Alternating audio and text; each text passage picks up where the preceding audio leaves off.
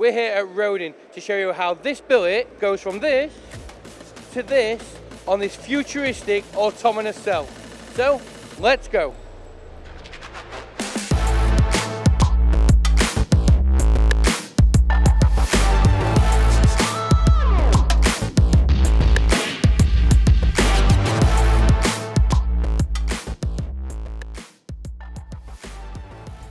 Hey everyone, it's Tom here from MTDCNC, and we're going to talk you through something you will probably have never seen before.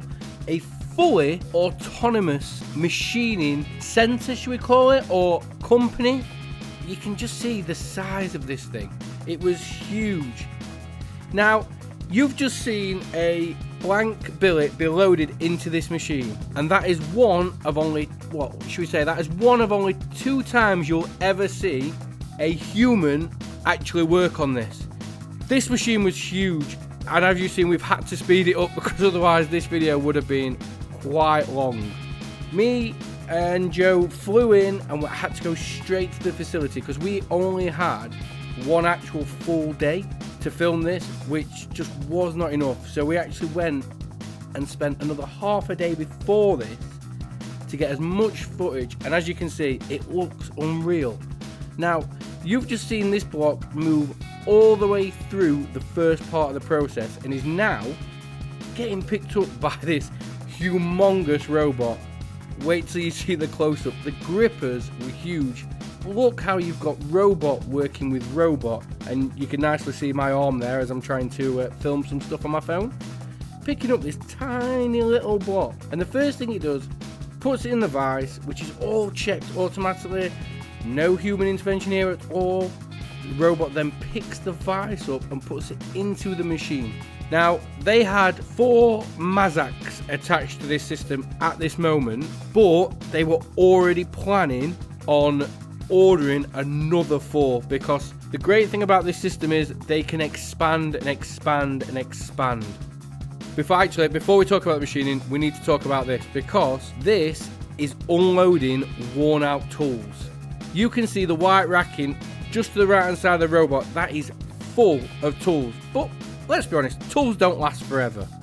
So when a tool has worn, this robot will take it, place it in that block so that it can be changed, or tips on a face mill or a high feed can be changed. And then once it's been done, the new tools are loaded back into that block. The system will come, pick up that new tool and put it where it needs to be.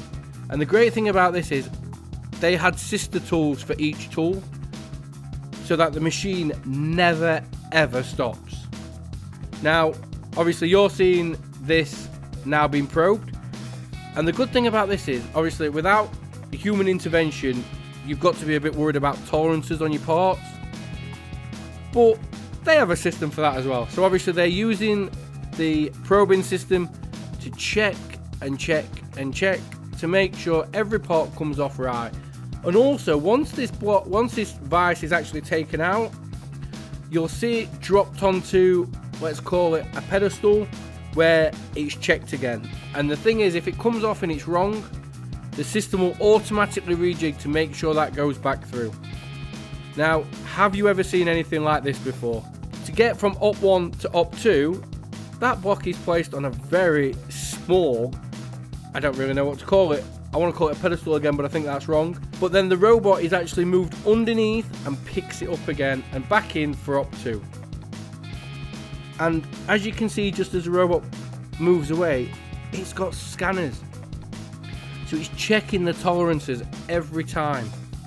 And the thing is, if it comes out and the tolerance isn't right, the system will automatically rejig so that it can get that block back through the machine to make sure the tolerance is right again.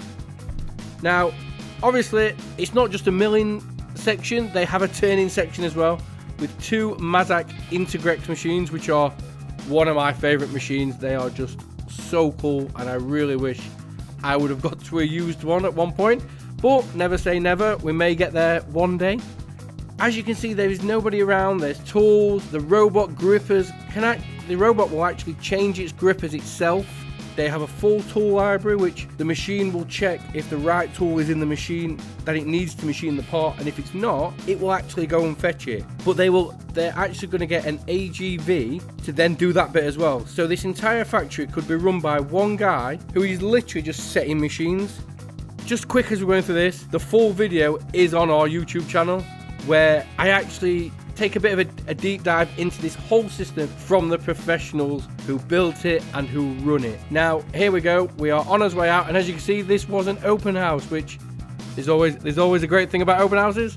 Free food, free drink, and don't get me wrong, the food was unreal. I think Joe actually went back 2 or 3 times, but we'll not go on that too much. And this facility, the guys at RODIN were told this couldn't be done, or they had a great story, which they had to have. They had a saying, which if you said it, you had to do a forfeit, and that was, "We've always done it this way." And if you said "we've always done it this way," you had to do a forfeit, because with that in mind, you will never go forward. But what the guys did is, with not saying that, they've done something no one has ever done before. I'm going to bid you a fond farewell, and I will leave you to the end of this video. Thanks for watching. So we watched this raw billet turn into this dice.